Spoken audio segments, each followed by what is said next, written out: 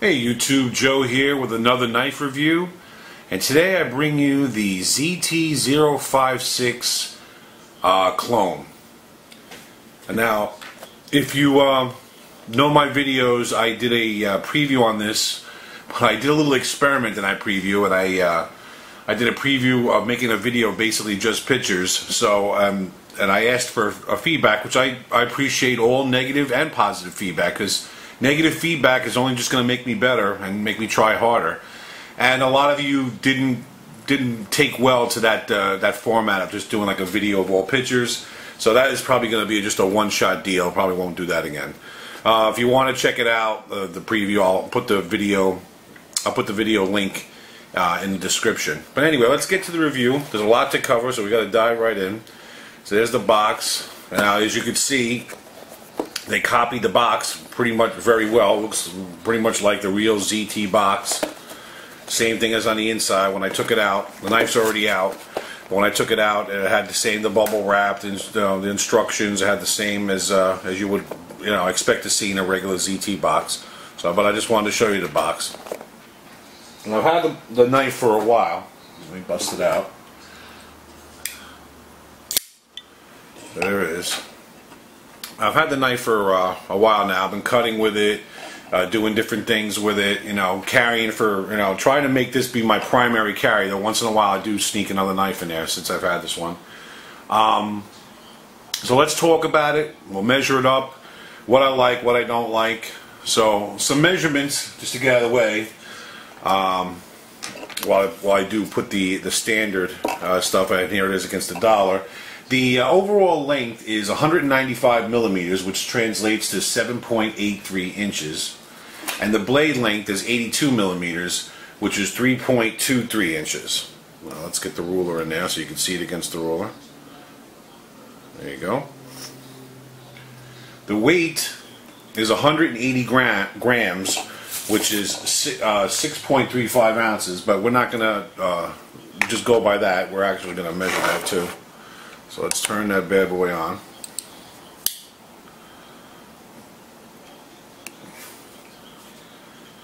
Well, my scale says 6.29 and the official thing is 6.35. Close enough, and my scale is pretty accurate. So the handle material is supposed to be, like, keep in mind, this is a clone, so any statistics you hear of materials, take it with a grain of salt. Is it that material? Is it not? We've discussed this over the other clones.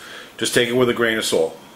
The material is supposed to be a TC4 Titanium, anodized, obviously in certain areas. And the blade is supposed to be a 204P stainless steel. Which, if you're up on your steel, it's a high grade steel. The pivot is a single row ball bearing, which I can say it does flip very nicely. Let's see. Let's put it up against a couple that I'm going to discuss along the way. I have reasons to. This knife I'm showing you next to it is the CH3504. This is not a clone. CH is their own company. There it is against that. I'm going to discuss this later as well. And there's a reason why this next knife I'm going to bring in is it's going to come into play when I discuss my dislikes and likes. This is the CRKT Amicus, and there it is against that. So before we dive right in, you know what? Before we even really dive right in, let's cut with it. Now, as I said, I have been cutting with it, and I gotta say off the bat, I'm a little disappointed. When I initially got it out of the box, I was cutting the paper with it, and I've cut other things with it, but to me, as you can see, it pulls the paper. It's not as sharp as some of the clones that I've gotten out of the box. It's not terrible, but it does pull the paper somewhat. So I would say it's a B. It's not no A+, like some of the knives I've been busting out.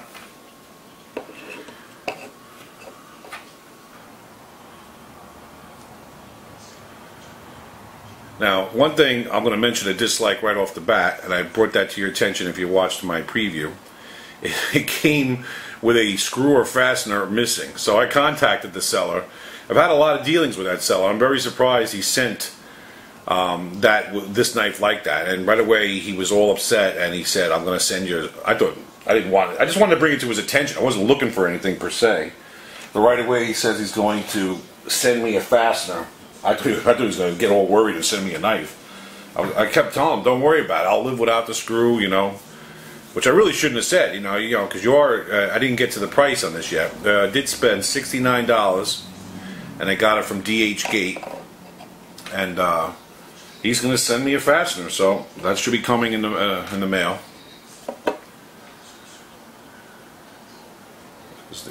Now, I'm not going to get too into. I'm going to mention sometimes how it compares to the real one, but I'm not going to get too deep into it because the main reason is I don't own the real one. I never had the real one. I've only seen, I don't know, many videos on the real one, so I could say I can make maybe a couple of comparisons to it. But this is just about how this knife performs. I'm not going to really get too deep into how it compares. But with that said, it does look a lot like the real thing. I mean, this almost could be a dead ringer, but I do notice some differences. You know, one of the bad is the color of the anodized pivot cover, pivot screw here. That's it's just nicer on the real one. Now, I'm going to go over some likes and dislikes. And with this knife, believe it or not, I was very pumped up to get this. I couldn't wait to get it. It took 3 weeks to get here. When you're waiting for something too, it seems like a long time. Though 3 weeks is not too bad coming from China. My best is 8 days. I don't think I'll ever see those days again. I remember I got a knife. I forget which knife it was, but one of my older videos, I remember mentioning I got it in 8 days. Well, right off the bat, let's get rid of the elephant in the room. It is a clone, right? One thing I don't like about clones, you know, I might buy them, I might review them, I might use them. But I don't like it when a clone could be passed as a counterfeit knife, like as the actual real thing. And this is one of those cases. This knife, because of the markings, because of the box, and because of the quality, could conceivably be passed for the real thing, and that I do not like. I'd rather have a clone that has, you know, cheap box, brown, average everyday brown box. You know, no ZT markings on anything, and this way when the consumer is buying a knife, they know, oh, this is not the real thing, you know. Instead, this person who sold this for, well, I'm not saying this per se person, but a mischievous person could turn around, take this, you know, buy it for $69 and turn around and try to sell it, which the real one, I think, was it going for like $240, and try to turn around and do that. That I do not like. So that's added to my dislike list. Let's get into what other things I do not like and I do like. Let's see here. Here's my notes. Now, one thing that's a major, even though it is a good flipper, this sounds kind of illogical. You're like, well, if it's a good flipper, why are you complaining about it? The one thing I do complain about, I'm going to try to get in, is the part of the flipper, and I wanted to make sure it focuses in.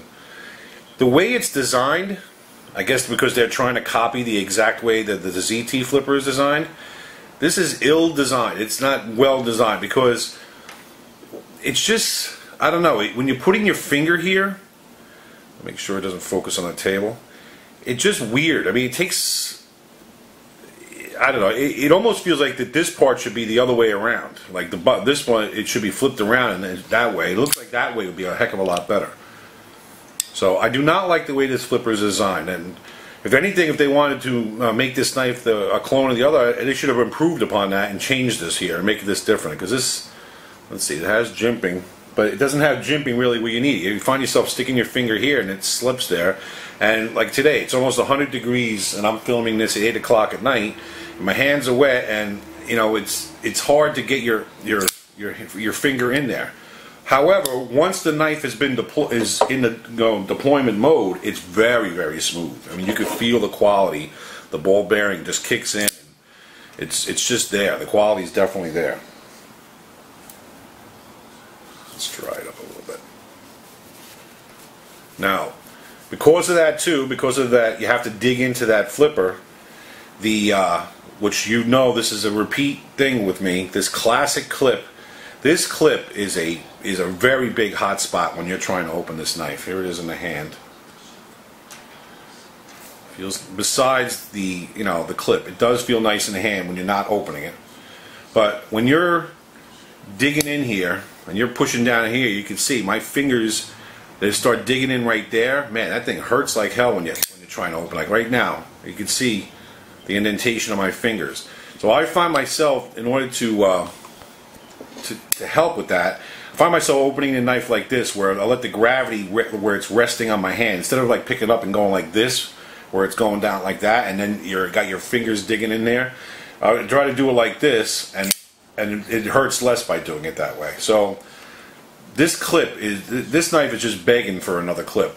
So, and I'm dying to take it off. Well, first of all, I didn't take it off because of this review. I wanted to show it to you as is. But I like that it's too bad because it looks nice. The blue is nice, but I'm definitely in the market for whatever. I'm going to make the assumption that any aftermarket clip that fits the real one is going to fit the clone as well. I'm going to definitely look for a clip for this. But the only bad thing about it is the knife cost me $69. The clip I could conceivably spend $45 on a clip. Do I want to do that? I doubt it. But if there's a low-cost clip, I'm going to change that out where I don't have this problem where it's digging in my fingers. I'm definitely going to look into it. But it's just a shame. The nice anodized look to it. It has a nice look. So those are pretty much my negatives. Now the sharpness, I'm sure I did want to put it on the sharp maker and see if I can sharpen it up. I never got around to it, so I've just been using it as is.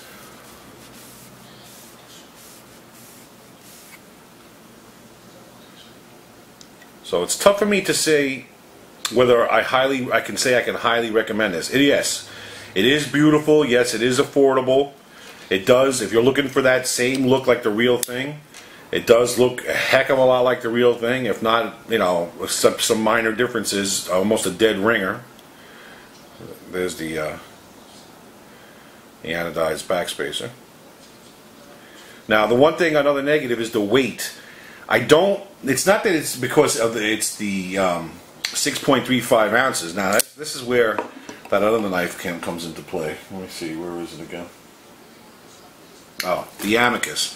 When I first got this, in my video I mentioned it's heavy, but it's a good feeling heavy. Now I don't recall the weight offhand, but the reason why this one felt, you might say, well, this is heavy and that's a good feel heavy. Why would this be any different? This one just seems more proportionate. The weight is more distributed. So, yeah, you might feel this in your pocket, but it has, the weight's just more spread out more. It's not like one big lug in one spot. The clone has that feeling. It's all, the weight is all right here. Yeah, it's not a deal killer, but it just feels like, they could have maybe, the design could have been a little bit different. Here's the lock. By the way, the lockup it's perfect, and the centering is also perfect. But I'll show you. It's like 50% lockup. Beautiful centering. Been flipping the hell out of this knife. The no blade play whatsoever. But this one is a tough one to recommend when you're spending $69 for this, that you do not know whether this is titanium. You do not know if this is a 204P steel. But meanwhile, on the CH3504, since it's not a clone, you do know that this is titanium. You do know that this is S35VN steel, and I spent $77 on this knife. So I'm not going to really say, I'm not going to run out and say, because of the negatives that's associated with this knife, the things that I just mentioned, I'm not going to be able to say you can run out and buy this knife, because there are other clones that you could buy that are in that range, that are as good or better, or confirmed material, or even like I just showed you, real knives that are in that range that you could get. I do gotta admit, I fell for the design when I first saw the real one, and I said, wow, I'm gonna probably save up and get the real one. And then when they made the clone, I got this, and I do like it, but like I said, those are my negatives about it. I really, really wish, going back to the first negative, they would stop this, the making it in the exact box and putting the markings on it. It's It's enough that they're copying the design. They shouldn't really have to copy all the logos and all the markings too. But there it is in the hand. I know I'm babbling on. This video is going way too long. So there you have it. This one I'm going to leave up to you guys. I'd like to hear your thoughts on it. I'd like to hear thoughts from those of you who have the real one or the clone. Or those of you who are looking to buy the clone. What do you think after seeing this? Do you think you're going to still pursue it? So there you have it. The ZT0456 Knife clone. $69 shipped, 3 weeks to eastern part of United States. Thanks a lot for watching. Take care, everyone, and God bless.